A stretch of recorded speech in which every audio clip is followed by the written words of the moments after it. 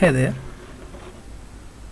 I'm completing my Selenium related tutorials and I'm yet to cover Selenium IDE, or you can say Firefox add-on for Selenium. This add-on lets you reproduce scripts, create scripts and run the scripts within Firefox browser. This IDE is specifically designed for Firefox browser,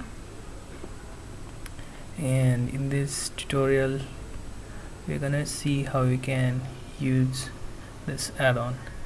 First thing you have to do is download Selenium IDE from Selenium HQ website. The website is seleniumhq.org. Then click on download button or tab. Then you have this para called Selenium IDE where you can find latest version link, which is 2.5.0.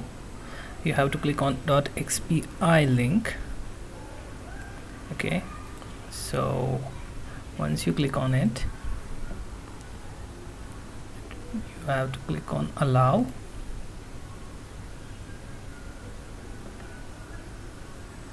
It should download the add-on.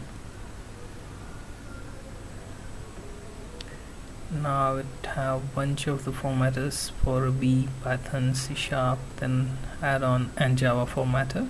Click on install now. It will ask you to restart. Just click on restart. After that, Firefox will open itself again.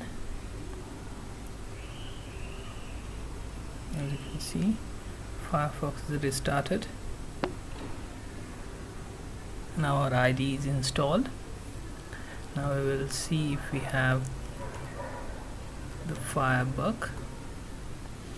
On my computer I already have it installed, and you can locate the Get Firebug add-on for Firefox in Tools, Web Developer. There you have Firebug. Okay, so you have Firebug. This is necessary for specific web related usage that you do in web-based testing. Okay, so now in order to access Selenium IDE, click on Tools, then Selenium IDE. This add-on will open.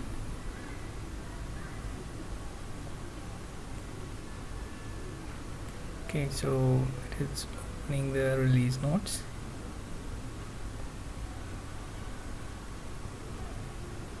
Okay, so what is new and what is not, and all the stuff is mentioned here. You don't have to read this if you don't want to. After that, this is Firebug page. You can install Firebug if you don't have it installed, or you can just go to Tools, Add-ons and install. Either way is fine. I have it installed, so let's just move on to our add-on. Okay, as you can see, this is Selenium IDE.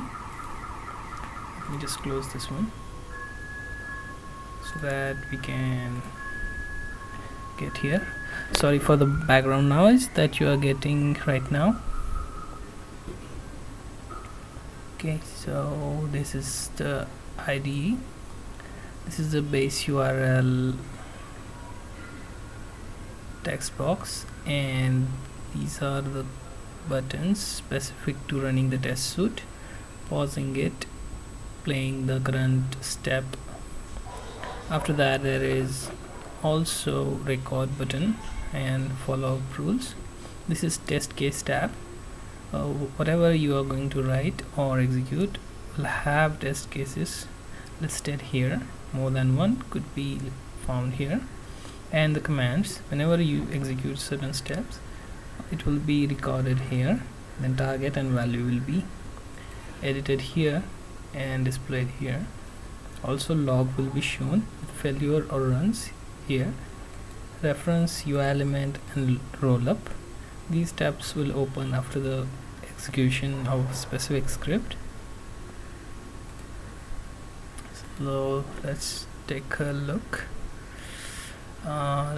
We'll start with google.com as URL. Okay, so it shows one run. Now when we type it here, okay, first thing we have to do is click on record. So make sure this is running. After that, type google.com. It will take me to the Google India website. So there will be some issue with the domain. Don't worry about it. You can just edit the script for a particular URL.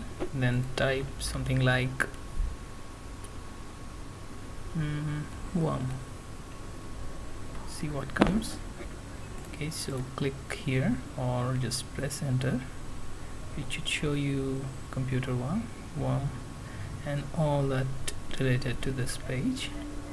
What we are going to run from here on is we are going to verify the page title. Right click on this page. After that, click on show all commands, then verify title worm on Google search page here. Okay, so our test script will execute these steps, which is first opening the google.co.in. After that, clicking on search button. After that, right clicking on again, then typing worm. After that, it should verify the title. Okay, so let's close this one and then execute our entire test suite. Okay, so click on this tab. It should open google.co.in. After that, next step should be searching for worm. Okay, so we have one error here. Actual value Google did not match worm Google search.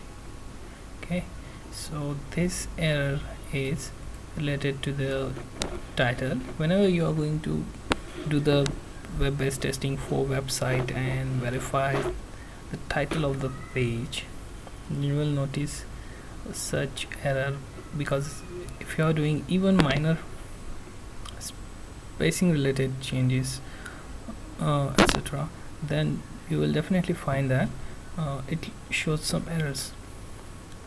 So what we have error here is worm Google search. Actual value Google did not match worm. So this is the error. How to fix it? If it is actually an error, then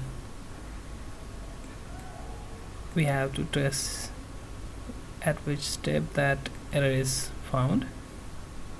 Okay, and after that we have to locate the error and just report that error in our incident report.